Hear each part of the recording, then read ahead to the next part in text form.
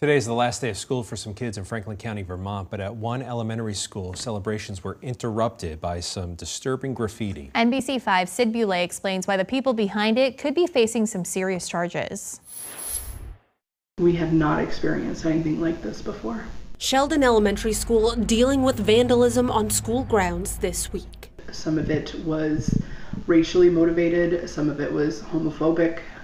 There were slurs and there were images spray painted on quite a lot of our equipment. Staff found the graffiti Monday morning and immediately called Vermont State Police. We come across vandalism complaints pretty frequently, and even sometimes at school grounds, but it crosses into a different territory when there is that hate speech element and there are racist and homophobic slurs. Sergeant Michael Philippek says police have been looking at this image from security camera footage showing 3 people getting out of a silver sedan and running towards the school playground early Monday morning. The quality of the footage is kind of challenging right now, but we're looking at other surveillance footage that is in the area in hopes of narrowing it down. On Tuesday, some remnants were left on the playground, but staff worked hard to clean as much as they could before the last day of school. They were written on playground structures, they were written on the pavement, sidewalks,